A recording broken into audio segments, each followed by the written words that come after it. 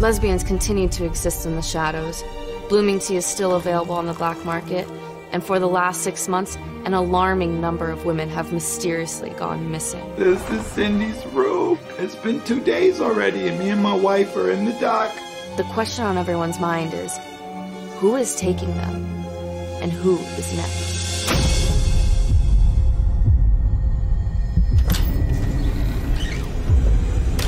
Where is going to be the most logical place for us to sleep? You find out who is behind Mantis, who is behind all of these disappearances and the epidemic, and I will give you whatever publication your little heart desires. If you can't find out the truth, then no one can. Then no